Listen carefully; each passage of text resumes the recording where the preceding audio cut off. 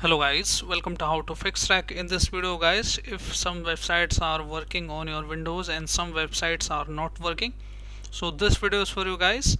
In my case, I'm able to open the Google Chrome as well as I'm able to open the YouTube, but videos are not loading. So if you are getting the same issue, this video is for you.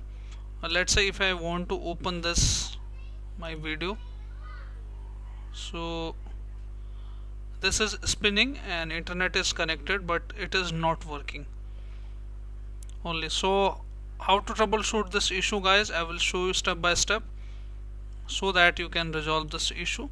So I have basically got this issue myself to test that user face this kind of issues at their level. So in order to troubleshoot that guys, first of all we need to open the control panel, and since if some websites are working, some websites are not working, this issue is related to the proxy.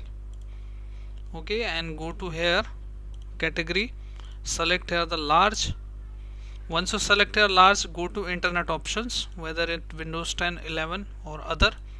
Now in here guys, look for advanced options here and click on this option first, restore advanced setting. This will restore to the default setting. Click on OK. Now click on OK and let's check if other website are not working or not. Let me check here this website.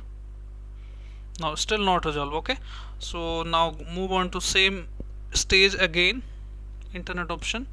Now this time guys, we need to look for connections, and in here go to the LAN settings, and I have added some websites here as well as allow some websites here. So in this case these are bypassed by the proxy, and this is the IP address I have myself put it to test how to resolve this issue. So in order to resolve this issue guys, we need to untick this option. Okay, the proxy server should be untick and make sure automatically data setting here. Click on OK and click on OK. Now it should work now properly. Let me show you here. You can see it is working now properly. If I go to Windows 10, now all are working here. So if I go to this website, okay, now you can see all are working here and all are working fine here. So this is the case guys, it should fix your issue now in this case, since we have restored the setting to the defaults as well as we have disabled the proxy setting here. But if you have still issue guys, you can do this: delete temporarily file history, cookies, save password and web information. So make sure you have backup your history or the saved password in the Windows or the browser. Click on delete here, and now once you delete, you can see temporarily internet files, cookies, history, list of website you have visited. You can tick this option, download history, form, saved password. Only leave this password, okay, so that your password is saved. Now click on delete, click on apply. Okay, we cannot apply this, deleting. Now click on OK. Now check if you are able to fix its issue or not, and it should fix your issue now. If still not fixed guys, we have another fix for you. So in this case guys, we are going to change the DNS setting or of the Windows 10 or 11.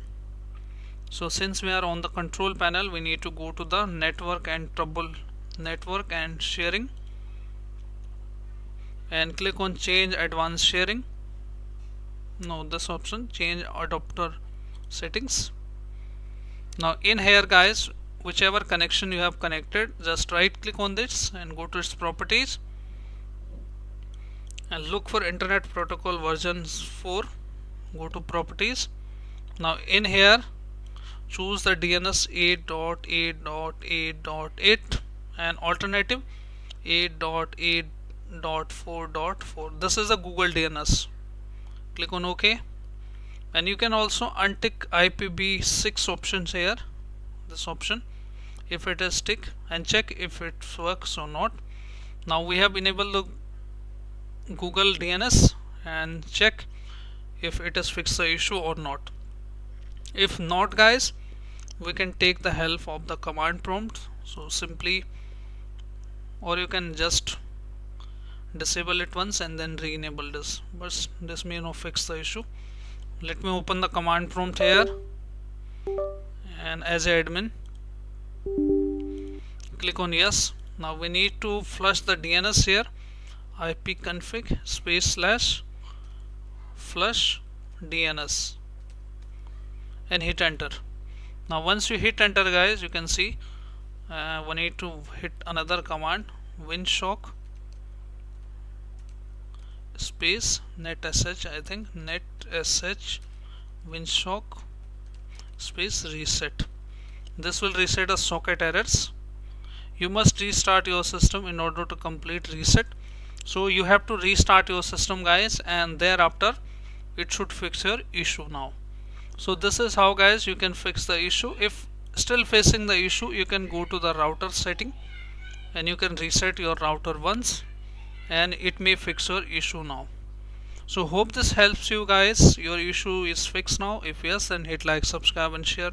Thank you. Thanks for watching How to Fix Tech.